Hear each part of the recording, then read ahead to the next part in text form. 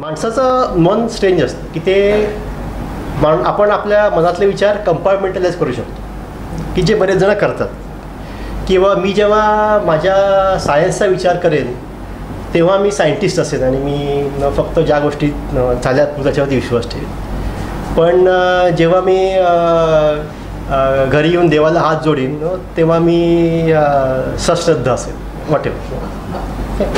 हा थोडा कॉन्फ्लिक्ट काहींच्या मनामध्ये असतो. माझ्या मनात थोडासा आहे. मी फारसा देव वगैरे मानणारा माणूस नाही, त्यामुळे त्या विषयाकडे मी फारसा जात नाही.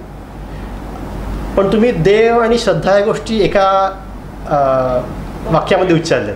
तुम्ही देव मानणं आणि सश्रद्ध असणाऱ्या गोष्टी म्हणजे जरी मी सश्रद्ध नसलो तरी पण मला सांगायचं असं की देव जरी नसला तरी श्रद्धा खरी असू शकते.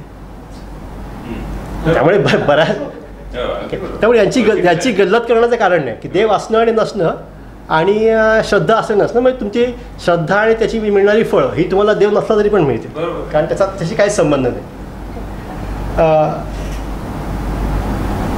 हे पण थोडं मागे जातो की आपल्याला बऱ्याचदा विचार करायला शिकवलं, प्रश्न विचारायला शिकवलं जात नाही. ओके, त्यामुळे पण असं बऱ्याचदा होतं की आपण शाळेतला अभ्यासक्रम हा शाळेच्या अभ्यासक्रमामध्ये शिकतो, विज्ञानाचा असेल ते विज्ञानामध्ये शिकतो, आणि देवाला हात जोडणं वगैरे पगार असतो तो आपण देवळामध्ये जाऊन.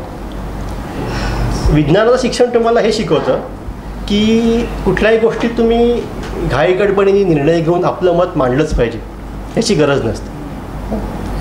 तुम्ही जे तुम्ही बघता त्याच्यावरती विचार करू शकता आणि त्यातून तुम्ही आपलं तात्कालिक मत बनवू शकता. विज्ञानामध्ये तात्कालिक मताला फार महत्त्व आहे की जेव्हा तुमच्यापुढे नवीन एव्हिडन्स येईल तेव्हा तुम्ही तुमचं मत बदलू शकता. पण तो तात्कालिक मत हे तुम्ही आत्ता आजूबाजूला काय बघता त्याप्रमाणे तुम्हाला सगळ्यात चांगली गोष्ट अधिक कन्सिस्टंट घटना काय वाटते त्यावर तुमचं वर्ल्ड व्ह्यू अवलंबून असतो. तर त्यामुळे थोडक्यात सांगायचं, 2 वाक्यावर सांगायचं झालं तर श्रद्धा आणि विज्ञान, ओके, या गोष्टी अशा आहेत की ज्या कुठेतरी जुळतात, कारण शेवटी माणूस हा माणूस आहे. My wife is also a scientist. She's a biologist and she did a PhD in neurobiology. I think she's much more religious than I am. But I think, like in any field, I mean, why religion and science? Why not vegetarian, non-vegetarian and scientist? I mean, the scientists come in all flavors, right? You will have people who are vegetarians and who are non-vegetarian. There's some people who will like music. Music is a very interesting thing because everyone thinks that, okay, you're a mathematician, therefore you have to be...